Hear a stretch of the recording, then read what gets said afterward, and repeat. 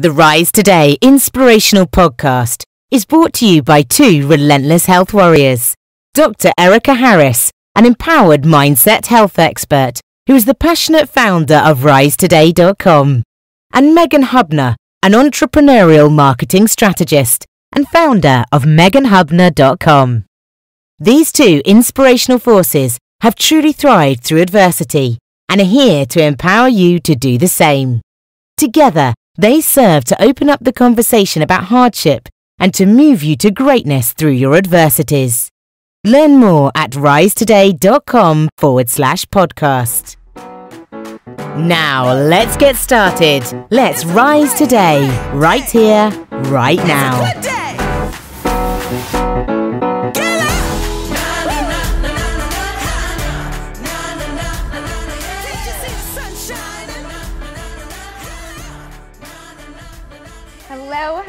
Hello, risers, and welcome back to the Rise Today Inspirational Podcast, where we passionately serve to bring you incredible stories of those who have overcome adversity, and where we passionately serve to propel tools to empower you and inspire you to stay the course and even thrive through adversity. Today's guest is an absolute exemplary example of everything we strive to propel on this show. Today, we have with us Canada's beloved Rick Hansen, the man in motion himself.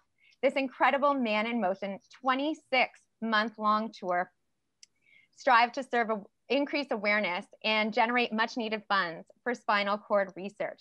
Since then, Rick has dedicated and devoted his life to creating a world that is accessible and inclusive to all through his Rick Hansen Foundation. Rick passionately serves to increase awareness, to change attitudes, to create accessible space for all, and to liberate the amazing potential that those with disabilities have.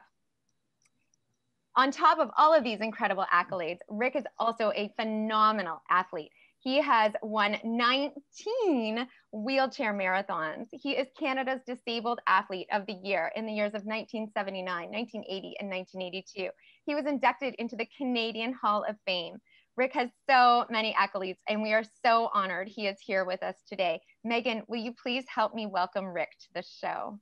Welcome, Rick. We are so thrilled that you are joining us today. Thank you for being here.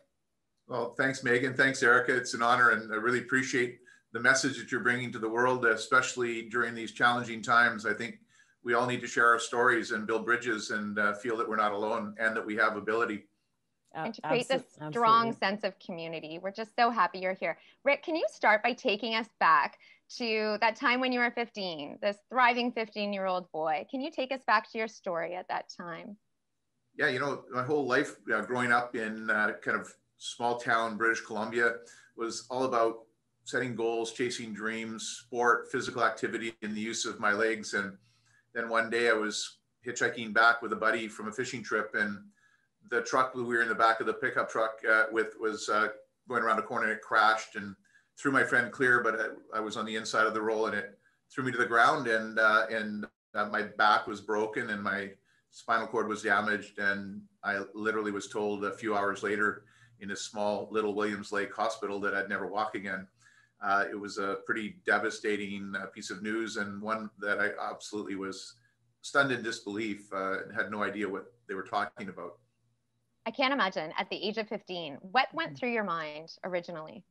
First part was that clearly this must be a mistake, and well, either way, it doesn't matter, I'll will my way through it. And so every single moment of every waking hour, I was just relentlessly focused on, willing my legs to work again. And interesting parts of that were that the days ticked by, and eventually I realized that this was incredibly serious because I hadn't had any progress. And then as the summer ticked away, I started to really realize that I was in trouble and that this might not ever happen. This might be my future. And I had no reference to what that future would be. So I went into a pretty dark period, feeling very hopeless and really not seeing any ability or potential. And this is in the era of pre-information age, no technology. Everything was word of mouth, And so it was a huge mountain to climb at that point. And in reality, it was basically just a day-to-day struggle to just bring it and find some reason to keep going. Absolutely. Do you recall how many years or months it took you to kind of, you mentioned you were in a dark place. How many years or months did it take you to kind of find some acceptance into what your new reality was going to look like? Yeah, I think it was like a series of threshold places, being in the hospital for 4 months. I started to, once I got out of that striker bed for 2 months without actually even being able to sit up, and then getting into a wheelchair, it was sort of like building and crossing a threshold. And the first threshold was that I saw the wheelchair as a symbol of disability. So I had to really accept the wheelchair, even if I still thought maybe it would be temporary, and see it as a vehicle to liberate my life, to get me back in motion again, even though it was still within the confines of the hospital, and to reconnect socially. And then you get comfortable in that environment and you say, well, this isn't so bad. And, but then the next phase was to go to a rehab center and spend 3 months there, and breaking that threshold of fear, the doubts, the uncertainty. And then once you break through, it's all new, and you're uncomfortable again, and you're learning what's next, and another progression of learnings and people and experiences. And then you get comfortable, and then you have to break again, because you're going home now to your old world where you're facing family and friends and wondering what they think. You're facing barriers that you couldn't imagine, and you're trying to regain a sense of equilibrium that you can still be the same person, but what are those hopes and dreams, and needing access to role models and information and pivotal points along that journey helped me move to the place that I guess transformed my attitude from being feeling like a pity, depression, anger, to hope and possibilities. And without those threshold moments of people to give me perspective, to offer love, support, and encouragement, and paint that dark canvas with points of light, color, texture, and possibility, I would have never gone past that, and I couldn't imagine what my life would have been. Truly incredible. Compressed period of about 2 years.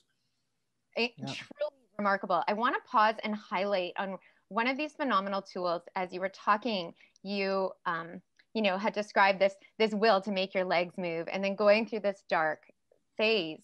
And in terms of acceptance, you had to look at this chair and really change the way you chose to see this chair, right? And that's such an important part to highlight. It really is our choice, and it's an active choice that we make to change those habits. I know for myself on my own journey, very different story, but also the way that I chose to see chemotherapy at the beginning of my journey as very toxic, right? Killing every other part of myself as well.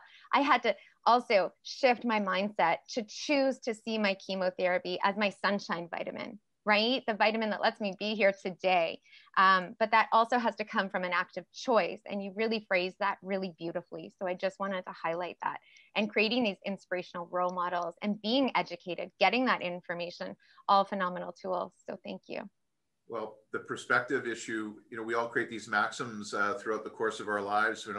I'll never be this, or this is never going to apply to me. And when we embed them, as long as they work for us at the time, that's great. But when things change, those maxims can be handicaps. And really, little did I know, my view at the age of 15 about disability was really, really rate limited towards others, because I didn't have much experience towards others. And then secondly, as I now had a disability, that meant that I looked at myself as being limited, and attacking each of those maxims. First, the wheelchair as a symbol of disability. Second, you have to be strong and independent in order to be whole, and to measure your worth, self-worth based on that. And yet now I couldn't use my legs. Now I was totally interdependent on so many other people, and that threshold had to shift very dramatically to realize also that asking for help and being connected is a powerful human trait. And secondly, to know that when you do ask for help, you're not a burden. You're actually activating one of the most powerful human dimensions that anyone can have, which is to know that you are of worth, that you can offer support to someone in need, and that is uplifting. And that is another handicap that really stuck to me for the longest time, until eventually I started becoming comfortable with the idea, and it really truly, I think, made me whole in spite of the fact I couldn't use my legs. And that really was when I started to get back truly in motion again. And It's that a really process powerful statement. Yes, that process of what you're talking about, right? This will to make anything happen, and then I'm going to conquer it all, right? And then you go through this down part. It's often the same for cancer patients. Let's say in my shoes, I too felt the same way. It was also surreal, right? And I've got this, no problem. I'm going to carry this forth, and then the reality kind of sets in, right? And then we're more real with our emotion. And so as you talk about like creating the space to be vulnerable, it in turn creates so much power for ourselves to then move forward through that. So really important.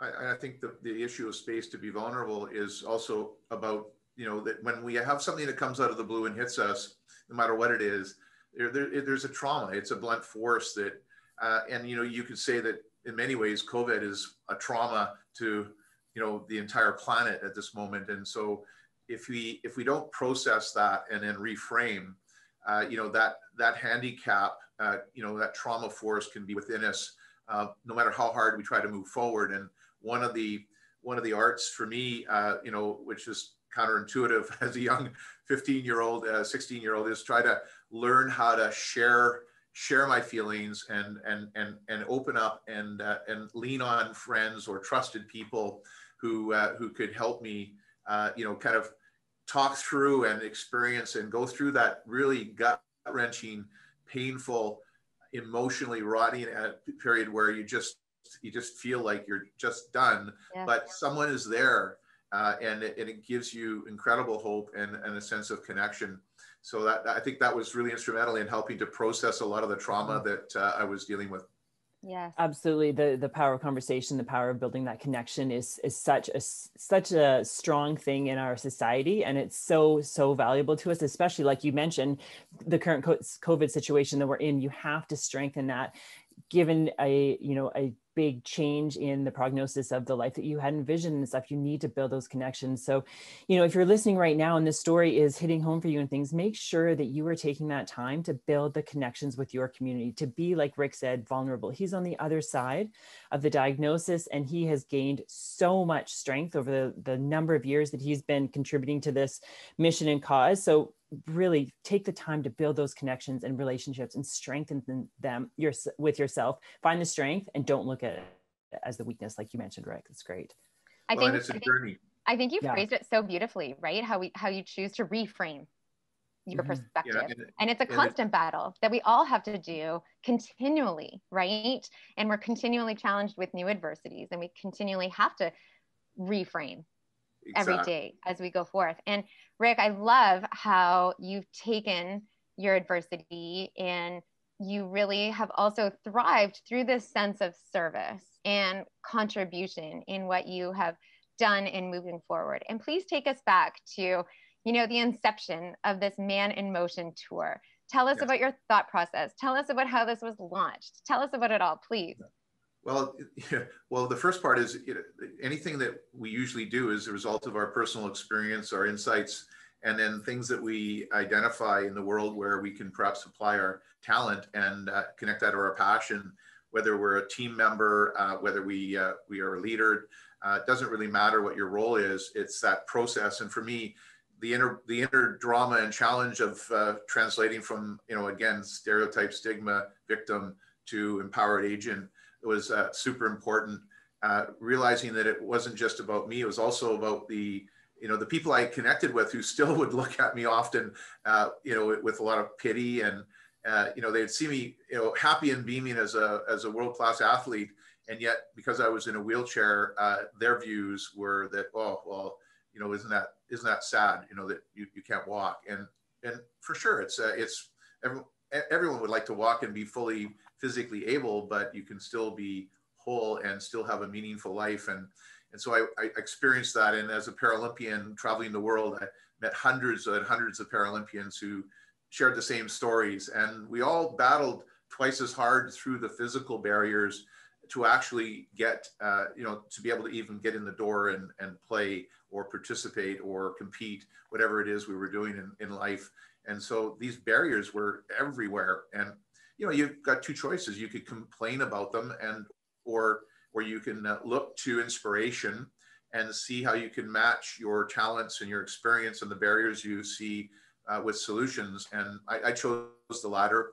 And I was deeply inspired by my teammate, Terry Fox, who played wheelchair basketball with me. And I recruited him when he just lost his leg to cancer. And Terry and I, we grew up in the culture of this little wheelchair basketball team called the Vancouver Cable Cars. And we were incredibly impacted by our role model, Stan Strong, who was the team manager. And he was a paraplegic, and he was injured in the 1930s, wasn't expected to survive. He spent 4 years in a hospital, and he was discharged into a life filled with nothing but barriers and limitation.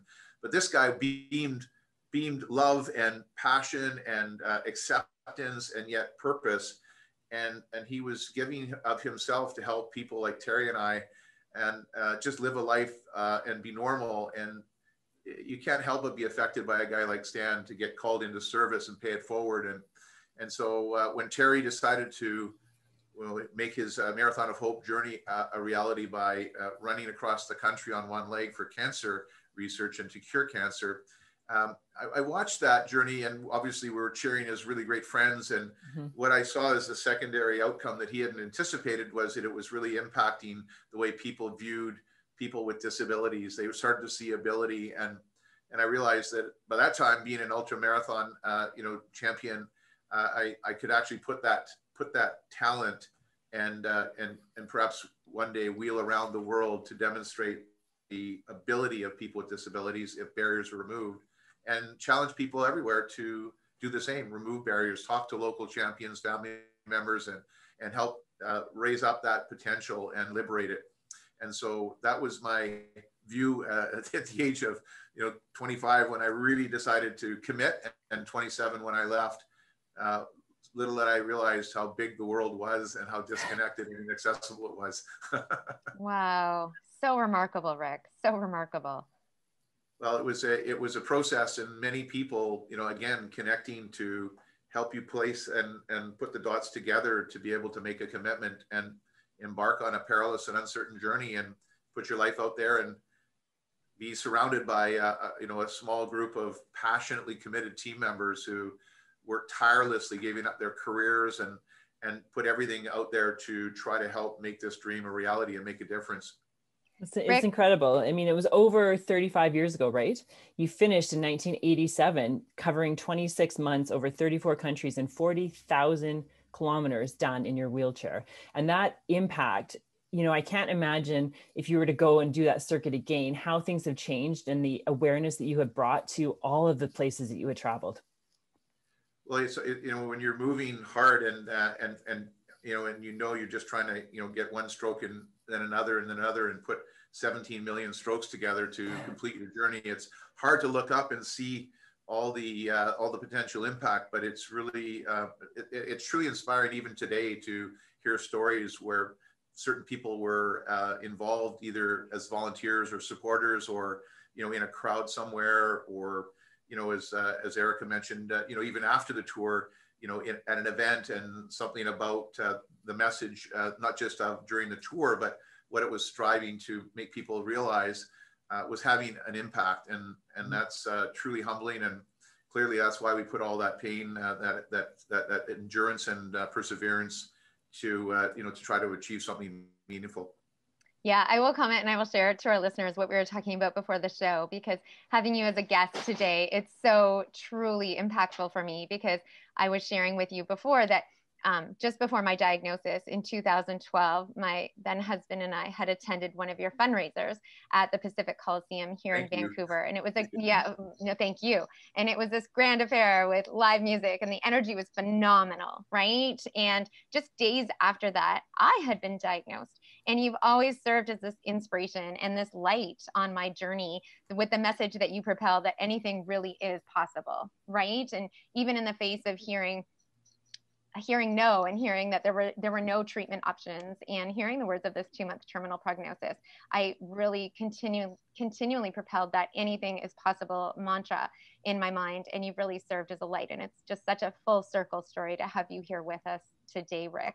I also want to take a minute and comment on, some of the tools that Rick just shared with us without even putting it in the form of a tool, but choosing those that are in our inner circle, right? They say that we become most like those 5 people that we spend the most time with. Rick was just sharing, Terry Fox and those in his circle who truly inspired him.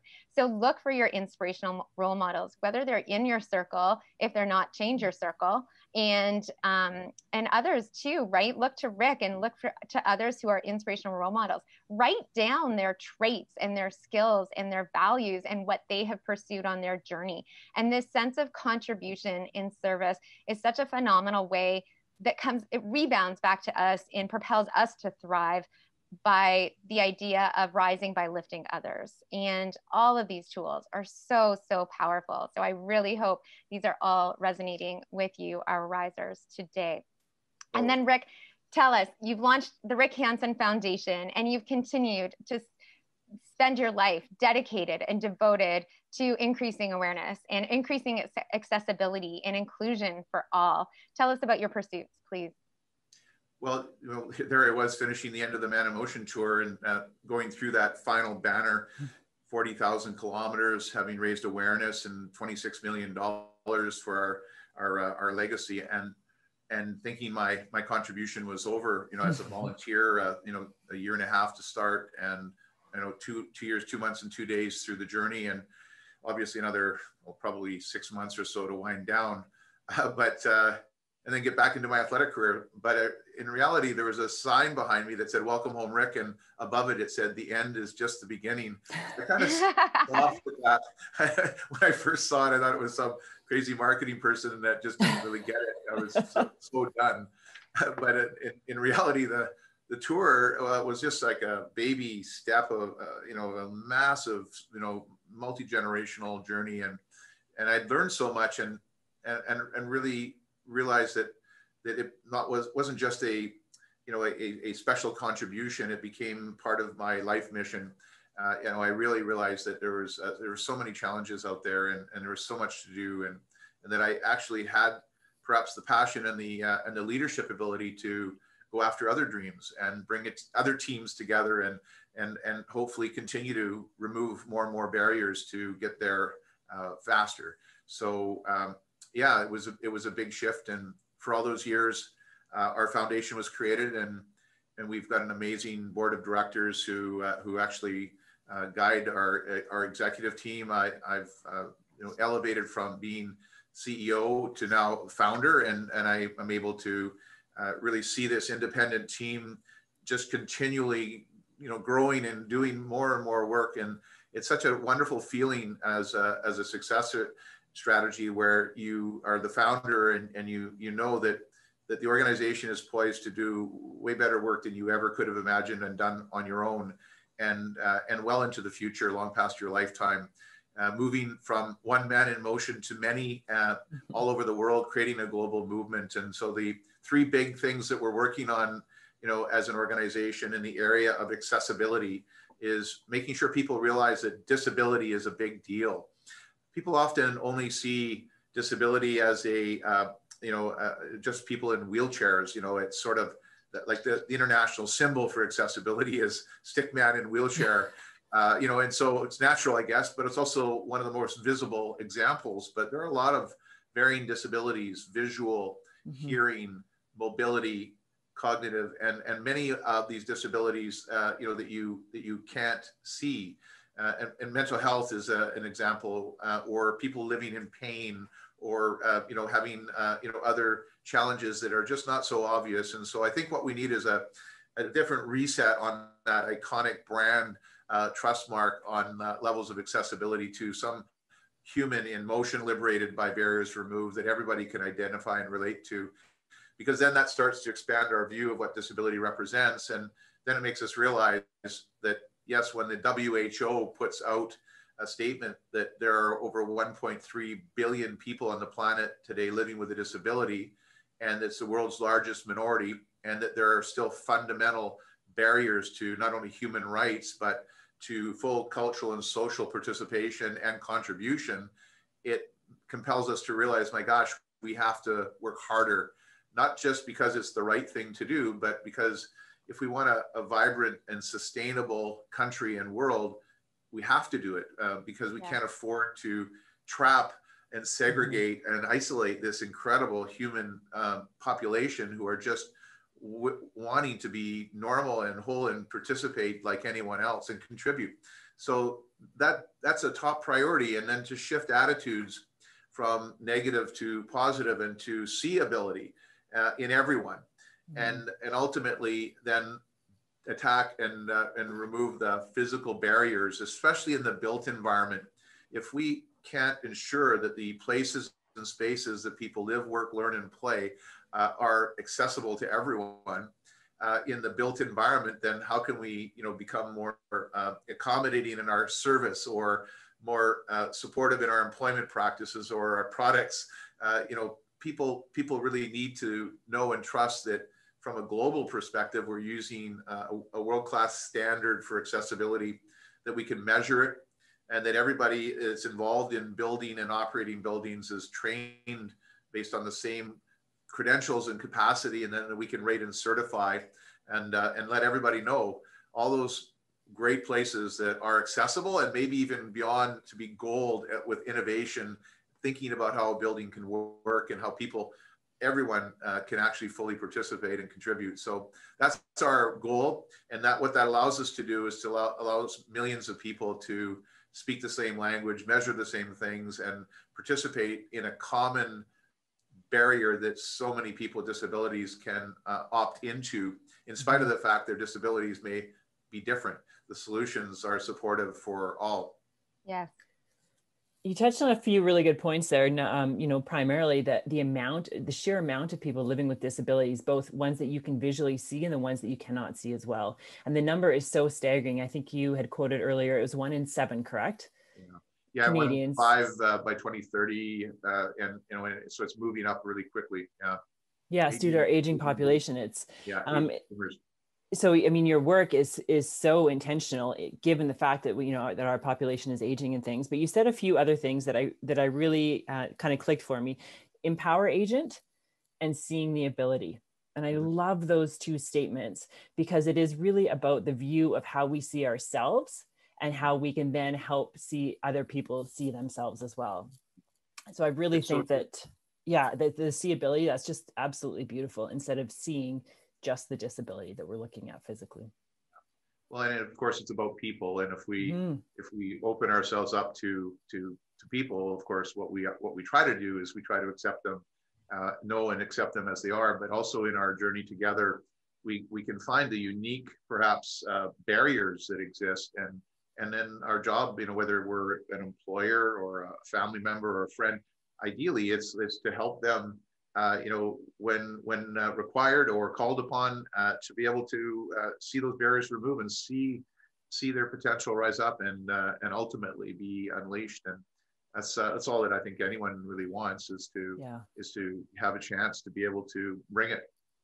You are such a phenomenal example, Rick. You choose to rise. You chose to rise when you were 15, and you still choose to rise today. You choose life, you choose love, you choose passion, you choose giving back and pursuits, and you choose to not be a victim. And you are such a phenomenal example. I am just so in awe of having you here and speak with us today. Well, thanks, Erica, and thanks, Megan. You guys are awesome. Really appreciate what you do, and taking the message out to so many people, and thanks for inviting me to be part of this.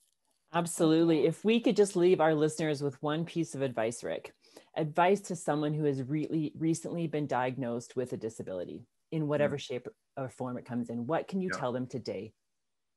Most importantly is never give up on hope, because hope is something that we can have things happen to us that we can't control. But the one thing we can control is our eternal clinging and view and belief in hope that indeed, that life can continue. Indeed, I can truly tackle this and ultimately move forward, and to have hope by being able to make sure that we, as we struggle with the true pain and suffering that sometimes hits us that we can't predict, that we can actually still see beauty, love and life and meaning and purpose in every day. And the balance of that, the duality of that, and the space between what's happened to us and what we choose to focus on is that mindfulness that we own. That's our sovereignty. And we have to willingly give that up, or we can willingly cling to that. And I think your examples are absolutely the epitome of that. You've chosen hope, and you've chosen to act in that space. It doesn't mean you give up on the notion for me or others of a cure for paralysis. And of course that will happen one day. But at the end of the day, in the meantime, it's making the best of what we have, and hope endures and it powers everything. Sometimes we have to look for it, or we have to be reminded of it as well. Beautiful. Amazing. Truly, truly beautiful words. So to all of our risers and thrivers, I hope today that you are inspired to choose to rise. I hope you see that happiness is truly a choice. Let's make the action steps towards that. All the best, everyone. Have a great week. Thanks, you guys. Take care. Thank you. It's gonna be a good day. Thanks so much for joining us today. Take this inspiration forward. Learn more at risetoday.com/podcast. And please do help us in our mission to spread hope, inspiration, and positivity by encouraging those in your circle to join us and to tune in for our next show of inspiration coming soon. Please contact us if you have a powerful story to share with us to inspire the world. Until next time, get out there and rise today.